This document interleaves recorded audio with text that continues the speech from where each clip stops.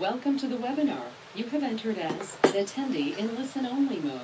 Question or you need me to repeat something, please by all means use that texting box at the corner of your screen. I will also a couple times during the session be posing a couple of questions that you can respond to.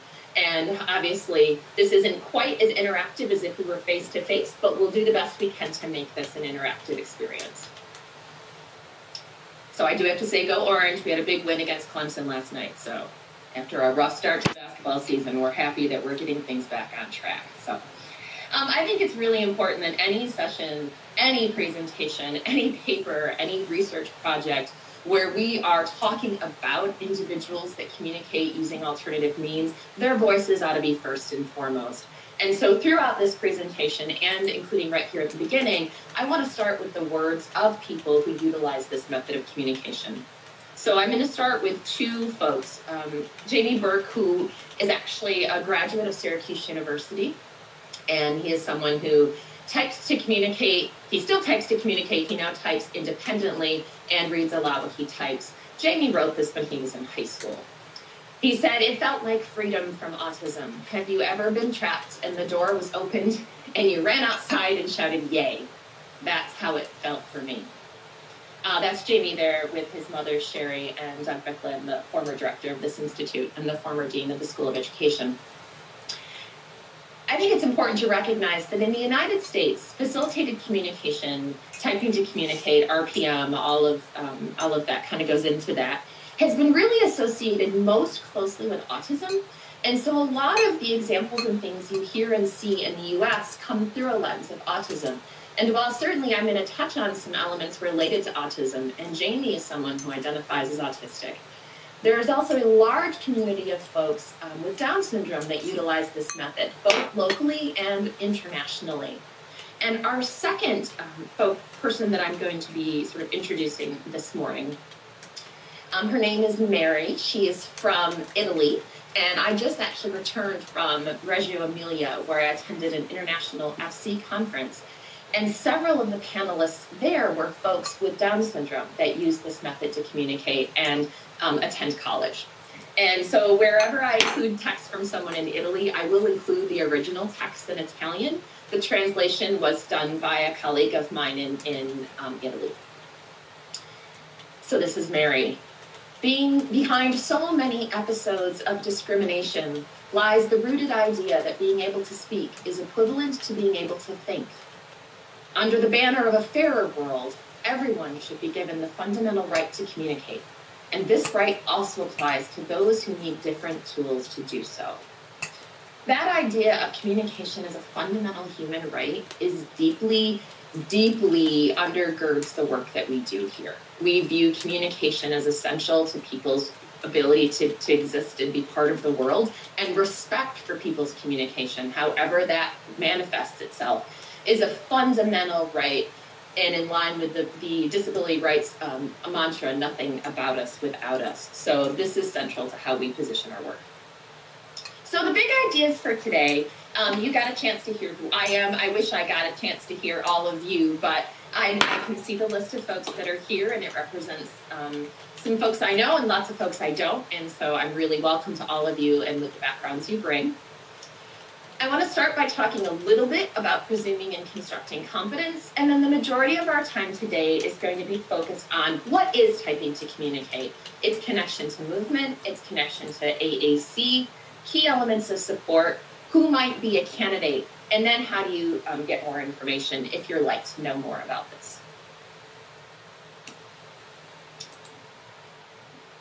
Obviously, when people contact me with interest in typing to communicate, they often want to jump right into talking about what is it and how do you do it?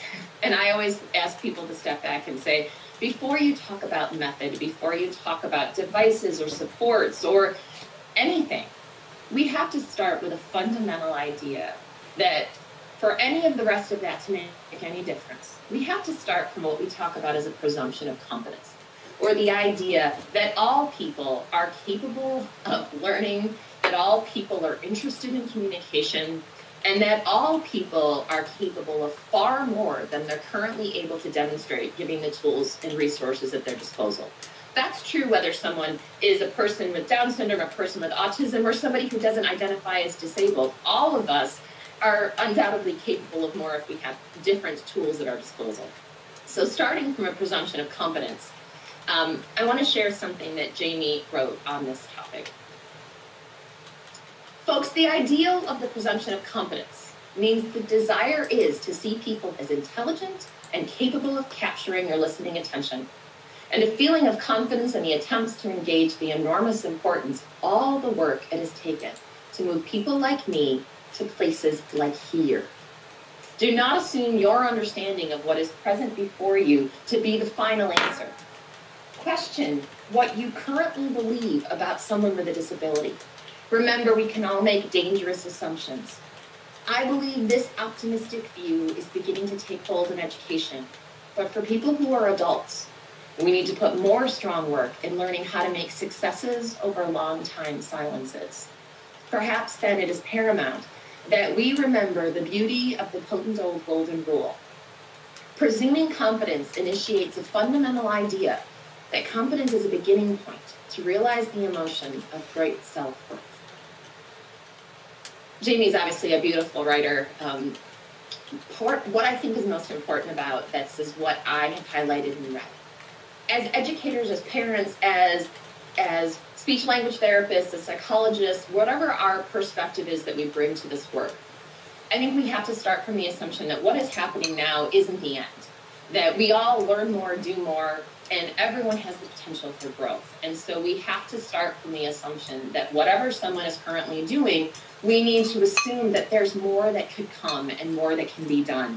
And that both goes for us as researchers and scholars and practitioners, that we're going to continue to learn more, just like it goes for the folks that we support who are communicating through typing.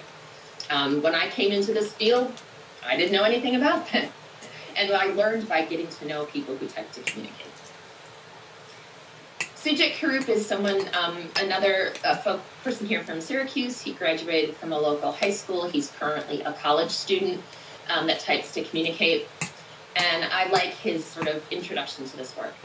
Systematic and focused in the work and my learning, showing my intelligence and depth of many subjects to all folks who did not believe in my smartness. I find much serenity and lots of peace on my day-to-day activities. Can't do so without facilitated communication. The enhancement of a very cloistered life to openness and more solid, durable communication. Lots of folks we know talk about that idea of opportunities becoming open, becoming available, once they had a way to show others that they were thinking people with ideas of their own. So this idea of presumption of competence is that it's really important that we never assume that difficulties with communication somehow imply lack of intellectual competence or interest in participation. So much of what we used to think about developmental disability, whether that's Down syndrome, Rett syndrome, autism,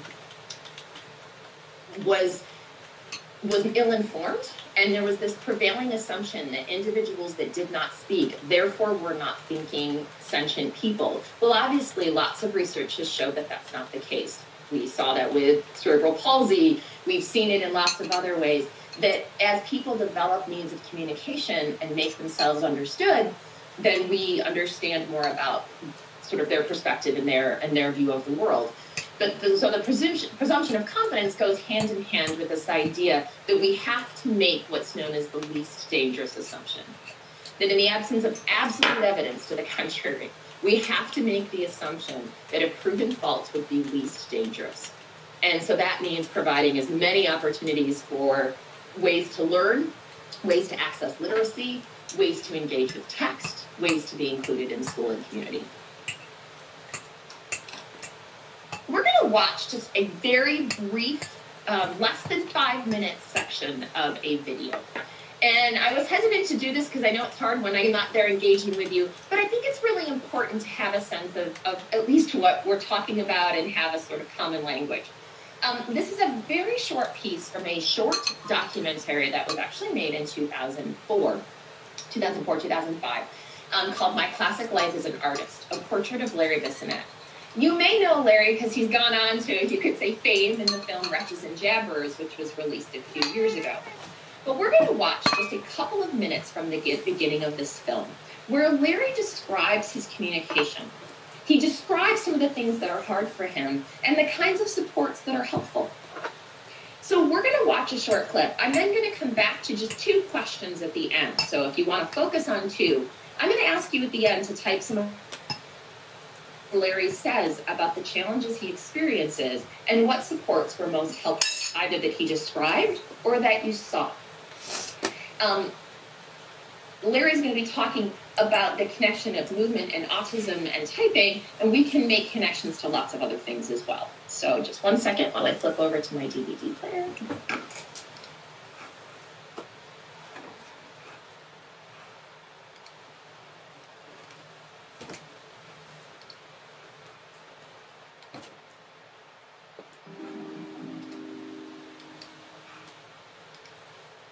I have written words about my heart, my autism, and my life, which another person, skilled reading text, will narrate.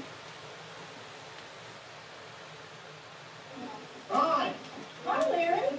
Sonic sensitivity, placidity in personal relationships, loose personal hygiene, language processing problems, primitive plastic social skills, kooky behaviors, activities limited by obsessive routines, gastronomical choices stuck on McDonald's, rote learning habits. This is a summary of autism's daily impact on my life. The proudest opportunity I ever had to tell others that I was intelligent was with outsider communication technique, facilitated communication. Motoring this new vehicle began in pristine, with outside natural scenery, Vermont, almost 10 years ago. Facilitated communication lands basis for neurological collection of spatial awareness. Ladle of doing language meaningfully is lost in soup of disabled map of autism, so I need a potholder of touch to grab it.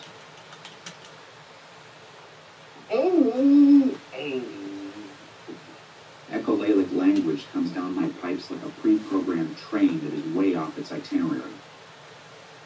If there is some pressing problem in my life, like supper being 2 minutes late, my speech works really well.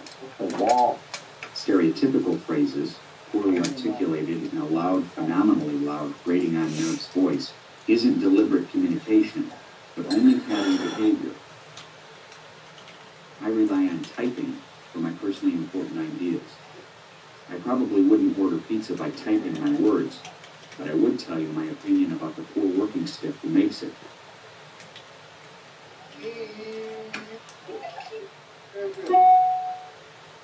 My apologies, for some reason the video is only coming through with sound, it looks like. Let me try one thing here.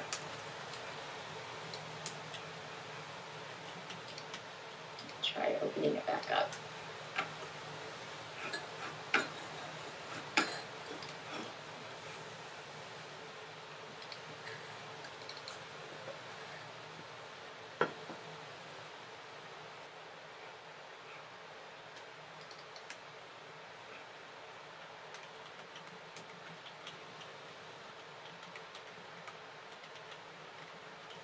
Ever so easy to paper walls with ambitious words, but the real difference in clearing my needs has been the wonderful, caring, less worried about Larry's peculiarity. My apologies, I have no idea why that is not coming through. It comes through on my screen, but not on yours. Can you pull it up a different way in 1 second?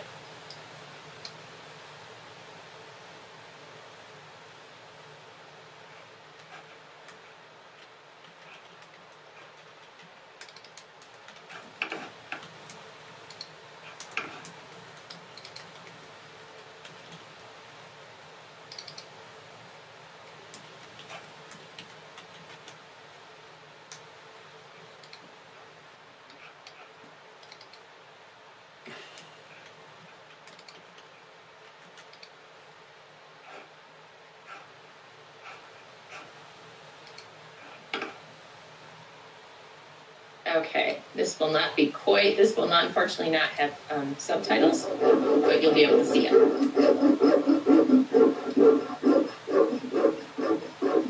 It's significant that my artistic style lets me express personal perspectives of autistic but intelligent Hope Vermonter.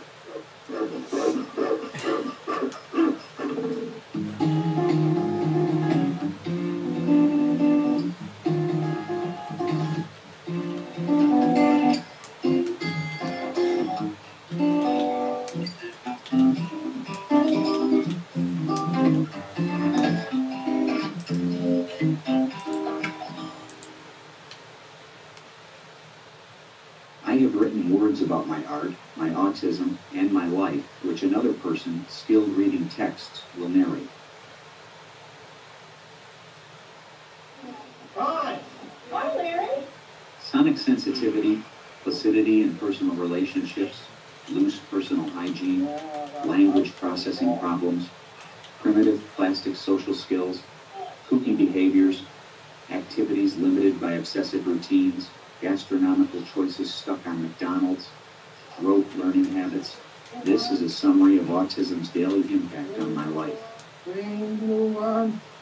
The proudest opportunity I ever had to tell others that I was intelligent was with outsider communication technique, facilitated communication.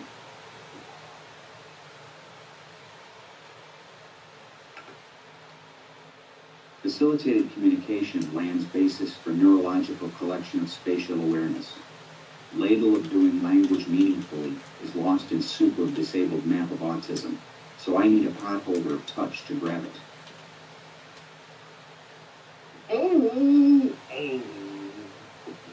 Echolalic language comes down my pipes like a pre-programmed train that is way off its itinerary. If there is some pressing problem in my life, like supper being 2 minutes late, my speech works really well.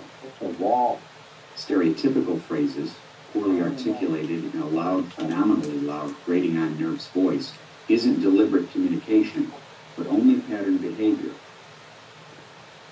I rely on typing for my personally important ideas. I probably wouldn't order pizza by typing my words, but I would tell you my opinion about the poor working stiff who makes it.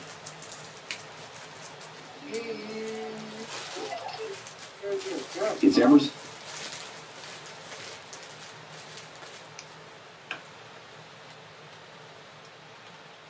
so easy to paper.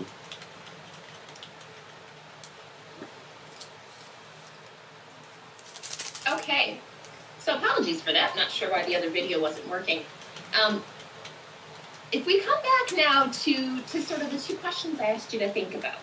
That's just a tiny little clip, and obviously you're missing a lot of the rest of what's part of Larry's life and what his experience was as somebody who spent the early part of his life in an institution and then eventually lived in the community with his family, learned to type and communicate, and now travels the world. He types independently now, and he reads.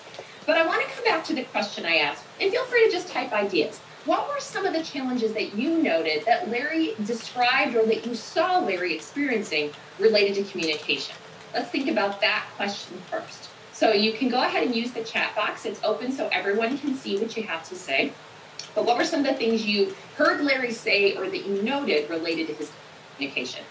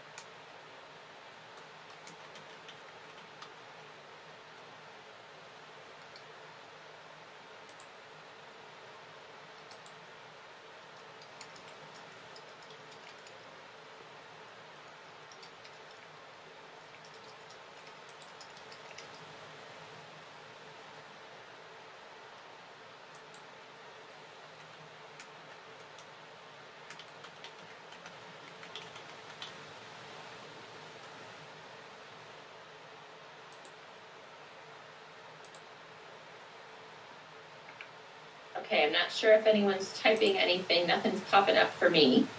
Yep. I see physical movement, scripted speech driving his communication not indicative of his true communication, and anxiety about changes, observed behaviors, and then Larry indicated that what we normally think of as his communication, melodic phrases, for example, were not actually what he really wanted to communicate.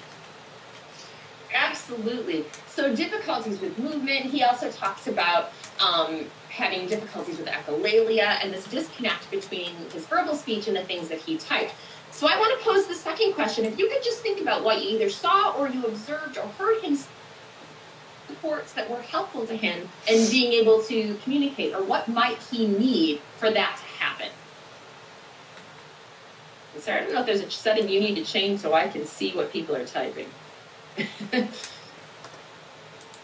Researchers coming out of the fields of neuroscience, drawing on work of folks that are occupational therapists, that do work on sensory integration. There's a whole lot of fields coming together, but there's a growing awareness that there is a large movement component to why people experience difficulties with speech. So I'm going to ask you to follow a set of very simple directions. So for this, you might want to, move your keyboard out of the way slightly and have some sort of piece of paper in front of you. If you don't have a piece of paper, you can always pretend to do it with your finger, but it'd be more helpful if you had a piece of paper and a pen. So do it if you can. If not, we'll talk about it in a second. So I would like you to start by making a circle on the floor with your non-dominant foot. So I'm a right-handed person, and therefore I'm a right dominant foot person. So my non-dominant foot would be my left. So make a circle on the floor and keep that circle going while you write your name. You can write your name with your dominant hand, it's fine, but keep the circle going while you do it.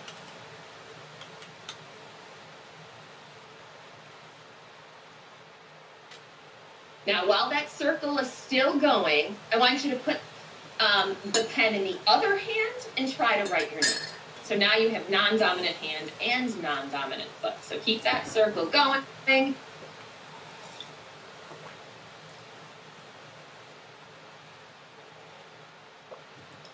And now finally, you can put the pen back in whichever hand you want. I'd like you to write the following sentence. So I'm going to dictate a sentence to you. Don't write what's on the screen. Write what I dictate. I want you to write down the sentence. Syracuse University beat Clemson last night.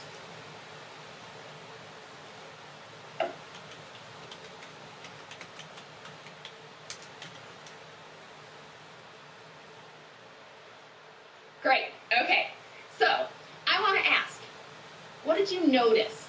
What happened when you engaged with that activity? Did anyone notice anything strange? So you can go ahead and type your response.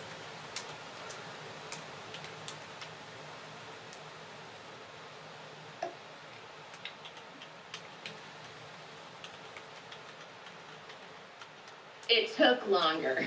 One movement affected the other negatively, took longer to write than I'm used to. Could do one thing at a time. It was hard to pay attention. Okay, hard to keep my left foot going. People often say it's very difficult to do this correctly. Often people, their handwriting gets difficult. Some people report that their foot changes direction. When they start writing, their foot actually starts going in the opposite direction or becomes a line. Some people can't remember the sentence and need to have it repeated. So there's lots and lots of things that tend to happen to people when they do this activity. This is not a simulation of disability. It's not. All this is a simulation of having some sort of movement challenge. It's difficult for folks, obviously. One of the reasons that this tends to be difficult is because you're relying on multiple parts of your brain at once. You're doing a motor task and a cognitive task and a memory task. And you're crossing midline and all of these pieces that come together. And so for some folks, this idea of tasks that independently would have been quite simple to do, when done together become very, very complicated, is a little bit of an illustration of having a movement challenge. And the idea of dealing with multiple forms of information coming in at once and having to process that. And having to perform a task when your body is different than perhaps what your mind is trying to tell it to do. Movement is a vital essential to everything we do in life, but not just movement. We need to move volitionally, with intention, have an idea and carry it out. And at the same time, we have to inhibit movements that aren't necessary or desired. And for most of us, that happens really naturally. And we have this really deep well of movement patterns that we get to draw on. So when we go to do something, we don't have to think through all the steps. But for some folks with developmental disabilities, that motor planning sequencing doesn't happen in quite the same fluid way. And so taking an idea and enacting it is complicated. And the movement necessary for speech is way more complicated and coordinated and requiring lots of different functions than the rhythmic staccato movement necessary to type, which is why most folks start by typing with one finger when they. Lots of people with various developmental disabilities experience motor planning differences, sometimes known as dyspraxia, which is a difficulty with voluntary action. And it's essential to remember that this is about performance and not ability, but it's about taking an idea and then enacting it in your body. This is especially challenging for some people when tasks are new, when there's multiple sequences of steps, when you have to focus on more than one task at a time, like I just asked you to do, or when they're done in new environments.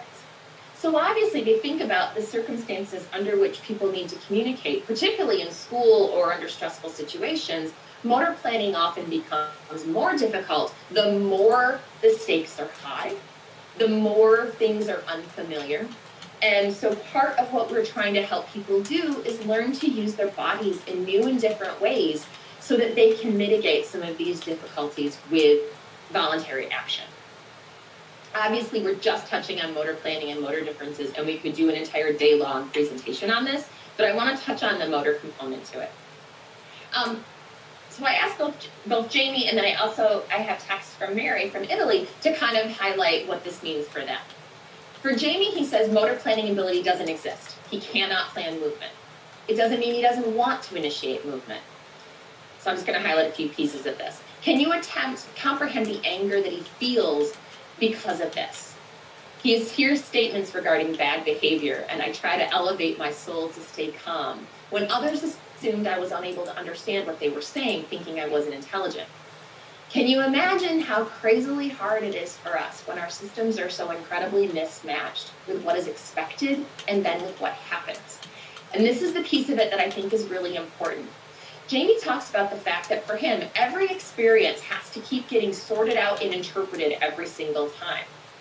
So instead of having that deep reservoir of movement patterns that you can draw on and ways to interpret sensory information, Jamie and many other folks that I've met describe having to continually do this, which can lead to difficulty with emotion and anxiety as well as with communication.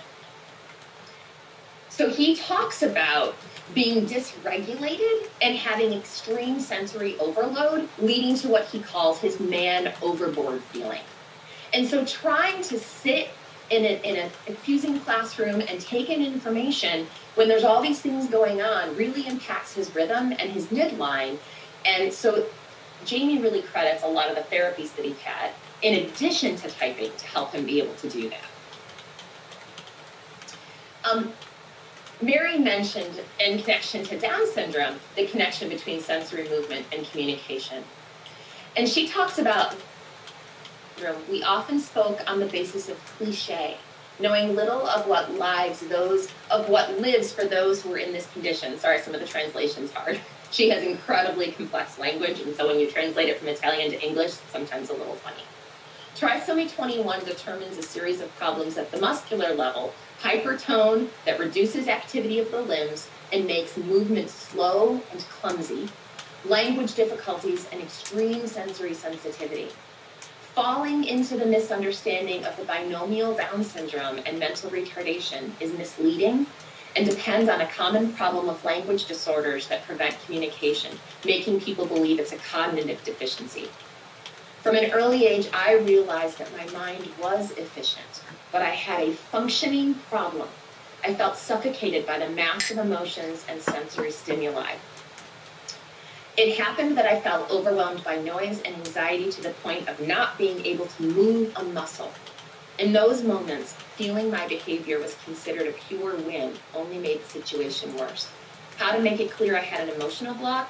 I was lucky because I found a way to communicate through writing to the PC what I had inside. I think it's really important to see these connections between autism and Down syndrome, and that both of these folks described these difficulties with sensory regulation and the challenge of then communicating when their bodies were feeling so bombarded by information. So when you look at communication as having a deeply motoric component and also a deep emotional component, you can understand why support might be necessary. That's the original text in Italian. It's quite beautiful. So how does this physical support of typing help? Well, for some people, it can help them to initiate a response. A lot of folks, particularly folks with low tone or folks who have difficulty initiating an activity, that backward resistance can help them initiate movement. For others, it's about slowing down impulsivity. I've worked with lots of folks who they can, but what they do is type a series of repetitive words and phrases. And then it becomes the facilitator's job to actually slow that down so that they can connect an idea with a movement. Helping people learn to organize their bodies and be able to work in situations that are new and be able to learn new movement patterns is a lot of what the facilitator and typer interaction is about. It's also about providing sensory feedback. Lots of folks with sensory and movement challenges report not knowing where their body is in space unless something is touching it. So the facilitator is providing proprioceptive feedback to the person so they know where their body is in space and can move more efficiently. And sometimes it's about stopping perseverative patterns and helping interrupt ineffectual movement.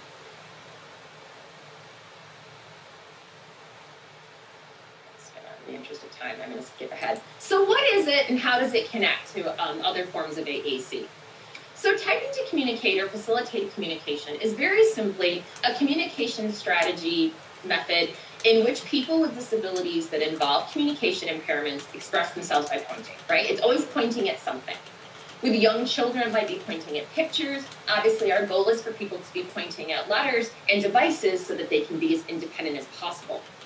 We often refer to it as facilitated communication training to emphasize that it's a skill that you can learn and that it has to be taught just like any other skill, with a goal of becoming physically independent as much as possible, typing with as minimal support as possible, and or speaking what you read aloud. So we really want folks to be as independent as possible, to type with as many people as possible, and to be less and less reliant on other people's support. That's the ultimate goal. It's important to think of it as a skill, just like you think about learning any other new skill. I always relate it to learning to play piano because I'm a piano player. So you have to practice and patterns that you can draw on so that later you're able to be more spontaneous and more creative. It involves having a communication partner who provides a variety of supports, which we'll talk about those in a second, to slow and stabilize movement, inhibit impulsive pointing, or spur someone to initiate. The facilitator is never moving the person toward the device or leading them in any way. The physical support is always backward resistance away from a device and returning someone to a neutral position. We see this work, and this is really important, as part of a total or comprehensive communication approach. I am never in favor of throwing out things someone is already doing, whether it's trying to develop speech, whether it's using a symbol system if that's working for them, whether it's using simple words or phrases or facial expressions. People communicate. When there's more communication, there's more communication. So we don't see this as a replacement for other strategies already in place. Instead, it's yet another tool for somebody's toolbox. Obviously, it takes a significant amount of time and effort, and so you have to really invest in this in terms of your energy and your time, but we want people to keep using other systems that support them. So obviously, AAC is a much broader field that encompasses lots of supports that either augment or provide alternative forms of communication for people who have minimal verbal communication. But we sort of see this when people ask, is it a device? Is it a communication tool? we really see it as a tech strategy. People will ask me, so what's an FC device? Well, it doesn't really matter what you're pointing at, although we prefer people to point at devices that have voice output and have some memory. Most of the folks we work with use iPads. And again, you might be pointing at different things as you're progressing, but it's really the technique by which you access that device. So the way in which you're pointing with support, and then it's a teaching strategy to help people learn more effective ways to communicate. So Quinn, in this quote, this is from a chapter Quinn wrote with my colleague Casey Woodfield and I really like the fact that she says, while typing opened the door to a world of speaking and a world of engaging with speaking people, she says she still uses basic sign language. She still communicates a few words if that makes sense in the setting. So you don't throw out everything as you add new tools. That's Quinn. There's lots of pieces that come into play when some communicate. And this picture, and that's actually a clip from the film you can see there. There's Larry. There's lots of things going on, and I'm going to sort of talk about a few of them. There are three main areas, elements of support that facilitators provide to the communication users. And there's relate to physical support, communicative support, and emotional support. And any one of those things in isolation isn't going to do it. We have to recognize that there are so many things at play for people who are non-speaking or minimally speaking. All of them. So I'm going to touch briefly on each one, and then we'll talk a little bit about candidacy.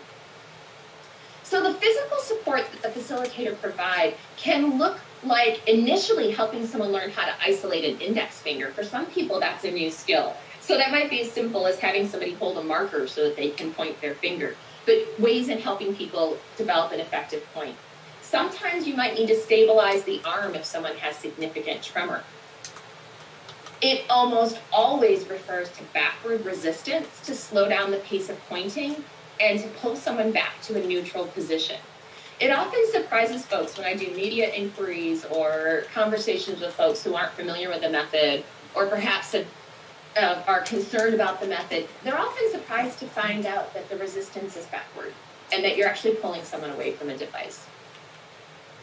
It could be just a touch to the forearm or shoulder to help somebody get started. I work with folks who just might need a touch to the shoulder, but no other form of physical touch. Could be light tapping to support rhythm. In some cases, it might be holding or releasing of a shirt. So it depends on where the person is and whether they are working on focus or rhythm or really just working on that initial point. The communication support is much more about the message and making sure that that's clear and understandable to somebody else. Sometimes it's a skill reminder, like slow down, make sure you're looking at the whole board, make sure you are, you typed 3 letters in a row that don't make sense together.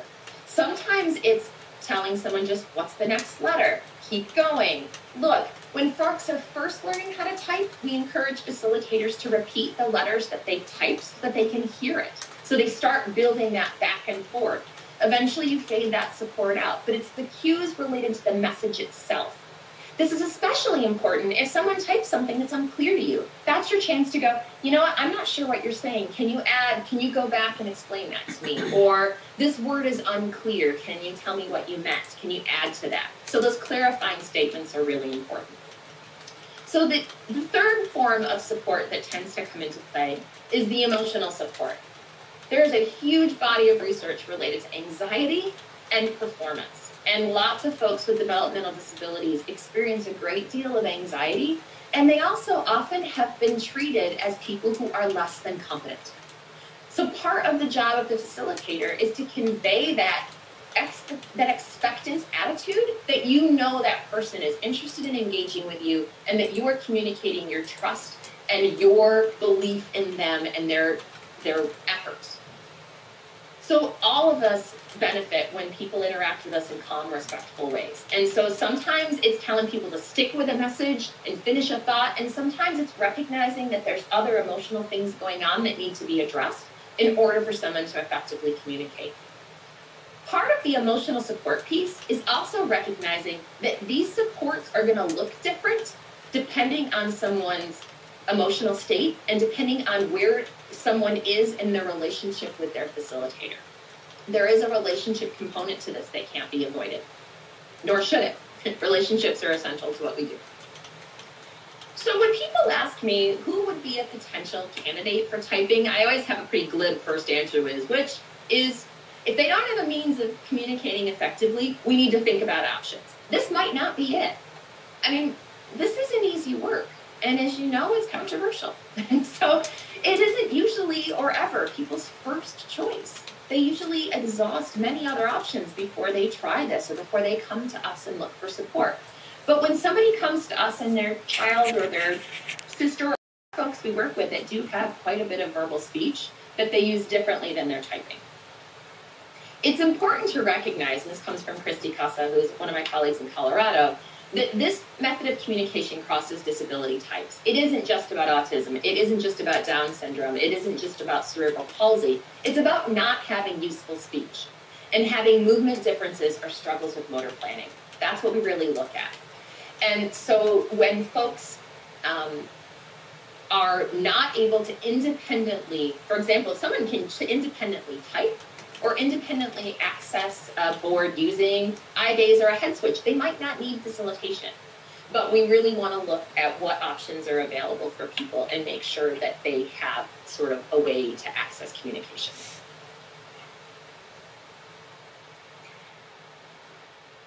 I'm actually going to pause for a moment and open it up to a couple of questions before I do the last piece, just because I want to make sure that we leave time for questions. So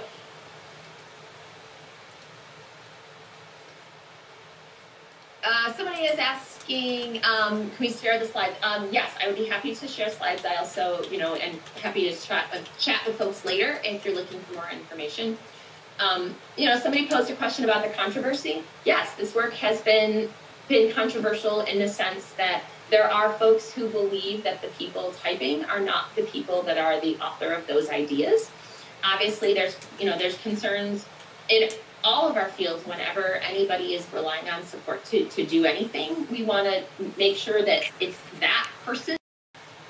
And so there's been research in both sides that have sort of looked at this question of authorship and validity. We don't have time to go into a lot of that right now, but I am happy to have conversations with folks about that offline or in a different venue. I often say when people ask me the question, there's no research that supports this because that question is often brought up. We'll hear that from folks. My response is always really simple. The studies have been mixed, and there are a lot of studies using a variety of methodologies that support the validity of typing to communicate, and I'm happy to share references. We have an extensive list of references and an annotated bibliography available on our website. I also often talk with people about what constitutes research and what is the body of evidence that we need to amass for people. And one of the things that I think is really vitally important, and I'm actually just gonna show this because I think this is a really important. A lot of the conversation around typing to communicate has gotten stuck on, is this a valid access method for people with disabilities? As a global yes or no question. I think that's entirely the wrong question. That may be an interesting research question to talk about, but we very rarely hold anything up to a universal yes or no. I think the more important question, particularly when we're talking about an individual person, is typing to communicate useful and reliable for this person? And what is the evidence we have of that? I think we also have to recognize that this growing number of folks who once required significant support to communicate and now communicate independently is another form of evidence. But I always think instead of asking global questions, we should be asking specific questions about individual people. And we need to be asking different kinds of questions such as how, not if, but how can typing to communicate help people become more effective and independent in their communication? I see another question. Will public schools provide facilitators? Absolutely, many do. There are students all over the United States and internationally in public schools that are typing Typically, the person who provides the direct facilitation support would be a one-on-one paraprofessional, although often speech language therapists are trained or special ed teachers, but that's a very common thing, is there for there to be a sort of assigned to support a student who types to communicate. And it's really important to have a whole team of people that are on board, because like any form of communication, it is most effective when everyone is using that form of communication with that person, both at home and at school.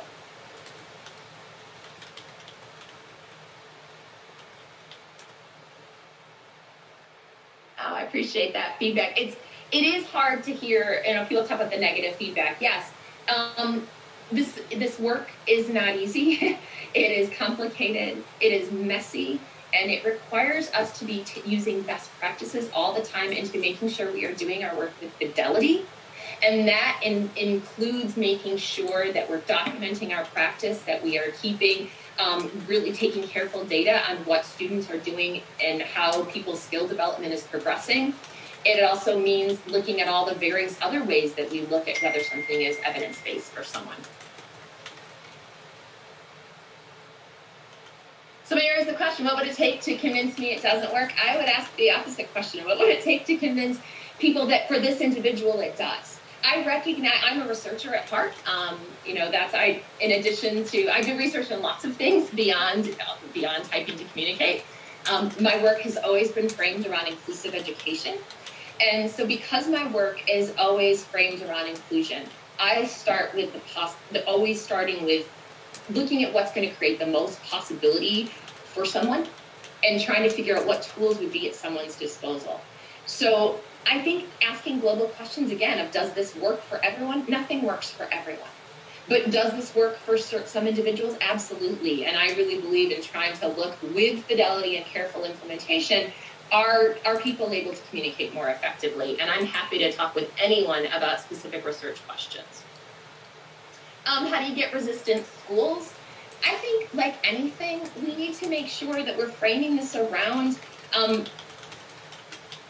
this as also being connected to academic access. That's how I got connected to this work. I was a teacher first.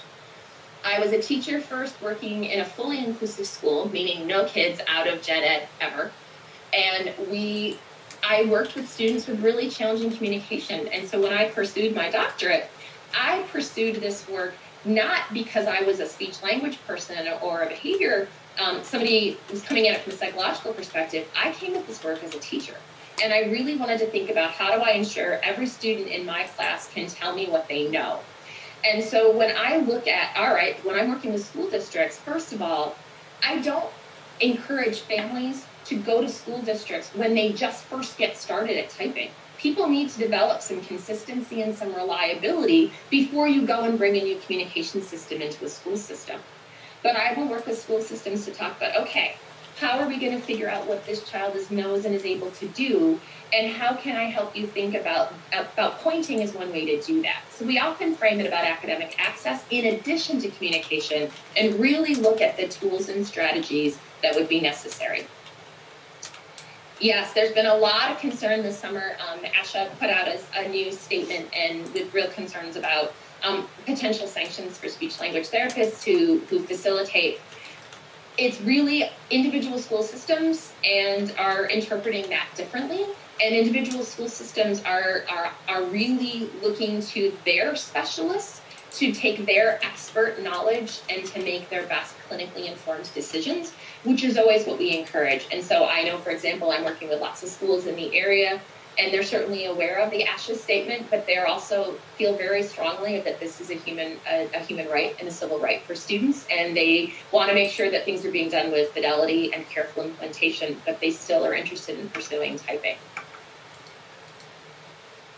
Are there public funds available for typing? It really depends. Lots of folks we run a free clinic here, which I actually should pop ahead to some of the things that we do. So, but in terms of in schools, yes, students who are getting served under IDEA that have IEPs, schools can provide a paraprofessional just like they would for anything else.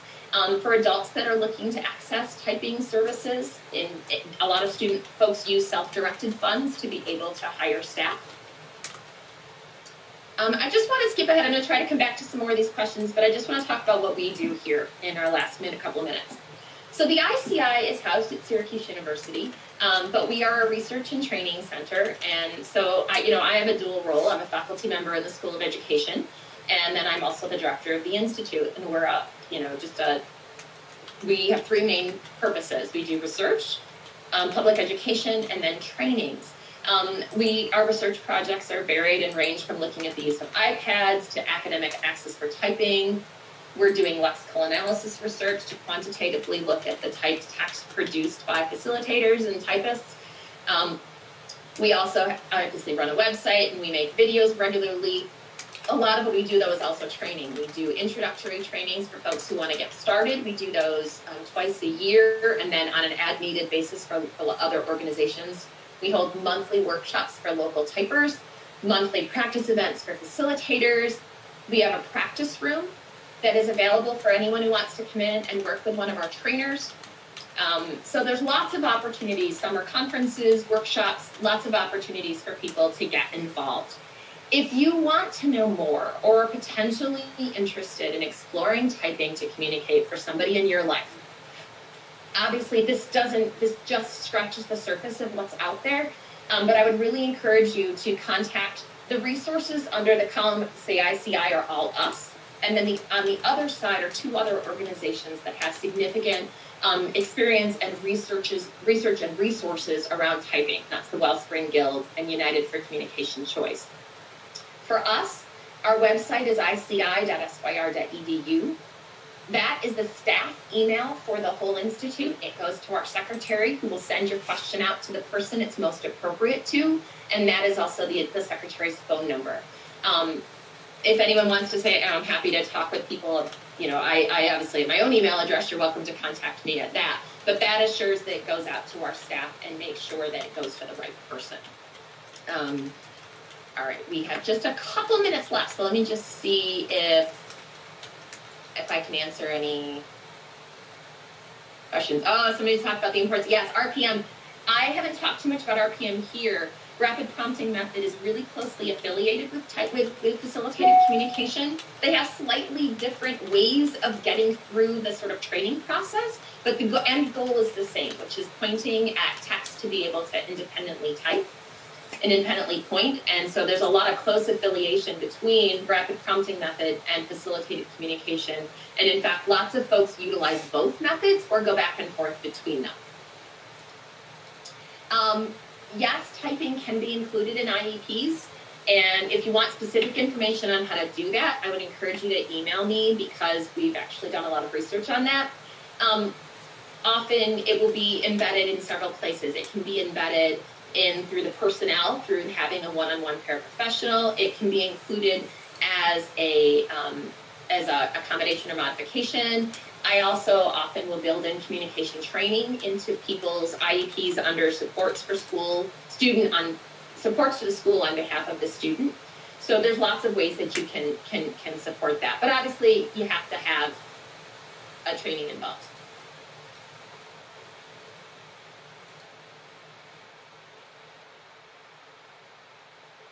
So I think we're just about out of time. Dr. Ashby, we thank you so much for taking time out of your busy day and busy schedule to meet with us all here.